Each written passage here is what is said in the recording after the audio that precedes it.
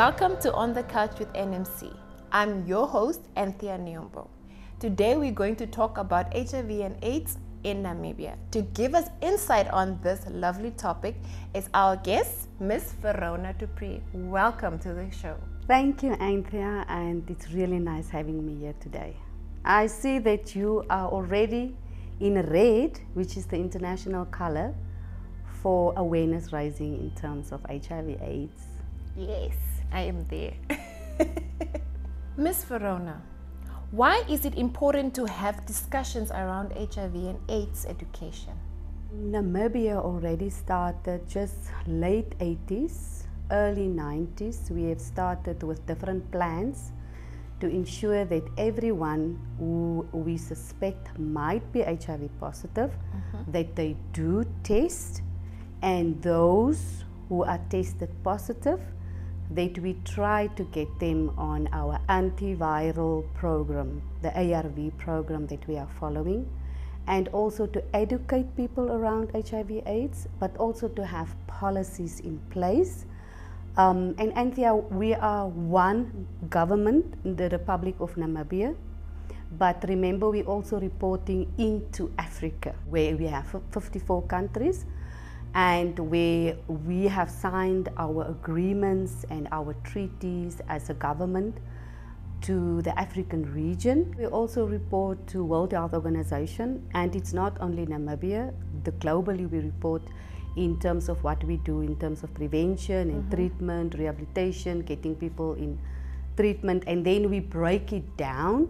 You will also find that we have UN agencies in our country. We have USA governmental agencies who are also supporting local NGOs and churches, as well as faith-based organizations, because we want to ensure that everyone is being tested. If you are positive, and if then you should be on your ARVs, and then we have a holistic program in terms of also rendering counseling services. This is posing a health risk on our health sector, in our hospitals, and it creates a lot of financial burden for the state.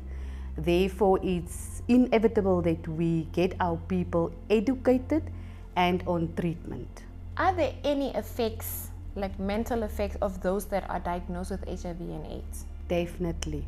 Anthea, if you can just think about such diagnosis, what such person must feel, you feel you're going to die. It's like a death sentence.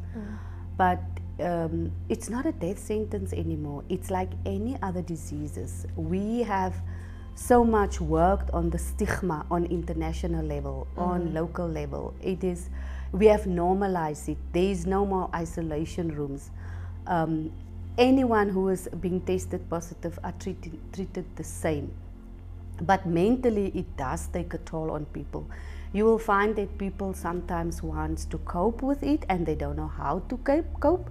So what they will do is they might engage in sexual behavior which is immoral, or behavior that they normally never did, or they take more alcohol than they used to be, or they engage with activities that they normally not used to do. And they can even become very depressed. And remember, they are isolated and they keep the secret, and nobody is knowing about the secret, and they are heavy burdened. And the moment they become sick, they realize that they are not productive anymore. So they are anxious, they are fearful, they have to tell their spouses, their partners, their families. It might be that the children are also positive, that they have to inform the school because the child is constantly sick or not healthy. So it is really a struggle for that person to know that he is HIV positive, and to also cope with the demands of life, and actually to live a masking life until it's revealed. And when it's revealed, they are more likely people that understand them, that they have families that are supportive, and that is what we encourage, for them to make it part of acceptance. Acceptance will be the most difficult part for them to live actually with it, because it's about their decision. Sometimes it was not intentional, it just happened to them. It's like any other person that develop a mental illnesses. You never know that you are maybe more genetically prone for any mental illnesses. So you didn't go intentionally and said, I'm doing this behavior because I wanted to contract HIV. So many people are actually very shocked hearing it, and it's very painful for them to live with it. Speaking about that, it seems like it's also a social aspect. So what is the role of social work in HIV and AIDS sector? Anthea, the social worker has actually a very important role because she is working with he is working with a multidisciplinary team. And many times we treat the clients who are HIV positive in silos, and you will find that people don't know on what medication they are. So they talk about a green tablet, a blue tablet, a tablet that I got from the pharmacy. So for us is to explain to them their diagnosis. We want to explain to them what will happen with their body. We want to explain to them what the medication does, is there any side effects, how they need to eat, when they have to drink it, because sometimes they skip the tablet, sometimes the tablet has really nasty side effects, sometimes they have struggled to eat the right food, or they don't have appetite. They might have food, but they don't have appetite. So we are playing actually a facilitating role between what the doctor said, the diagnosis, what the psychologist brought to them, the counseling services, and the social worker is playing a role in facilitating that information, that it's well understood, because many of the times clients are not adhering to the medication, not because they just want to disobey or not listening to the doctor, but it just becomes cumbersome to remember everything that you need to do. Is if the doctor tells you have to eat and drink this time is happening this, and they are overwhelmed, they are feeling overwhelmed. And then they still have demands at work, they still have demands at the family members, or they have to drive the kids, they're constantly tired. So for them to manage it and to juggle it and to keep adhering to the medication and to constantly use condoms, even if you have a faithful partner, and to explain it to them and to bring it home to them so that it become a lifestyle, it's not easy. How can we as a community, as a family, support those that have been diagnosed with HIV and AIDS?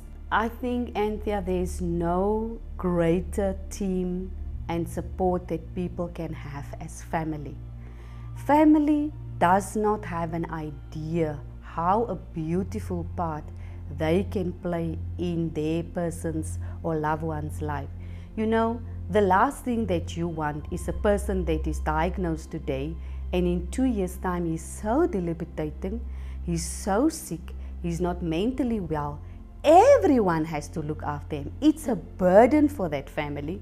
While he's young, he's energetic, he can still work, we have to keep them productive in their lifestyle, and we have to destigmatize it like any other illness, and checking in on them, WhatsApping them, SMS on them. Are you taking your medication? Can I take you to the doctor? Can I take you to the clinic? Sometimes they're just tired to tell the nurse all the side effects that they have, and somebody just to translate that information, what he is really going through or what she is going through. But the matter of the fact, Anthea, is there's also other illnesses. So sometimes that person can develop diabetes, cholesterol, or high blood pressure, and that person has to now manage that medication and that disease too, on top of all the HIV and AIDS. And if they go into the AIDS, where it's a full spectrum of diseases, then it's difficult for them and it's challenging for them. And with us in Namibia now, you can live for many years healthy. There are services, there are medication, it's free of charge. People can make use of counseling services at state hospital, at state facilities, or on the medical aids. So, HIV AIDS is no longer a death sentence.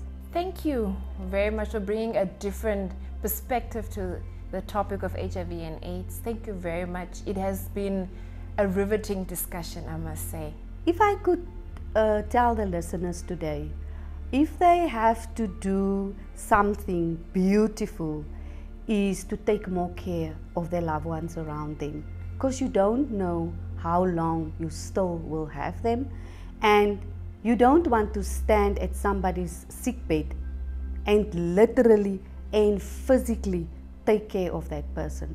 So if you can keep them as long as possible, healthy, active, independent, then they can do it. Thank you once again, Miss Verona. My pleasure, Anthea. It was nice meeting you again. As it's HIV and AIDS Global Awareness Month, take care of yourself and your loved ones. Follow us on all our social media platforms and subscribe to our YouTube channel so you don't miss out on any of our episodes. Until next time, it's bye for now. Ciao. Bye.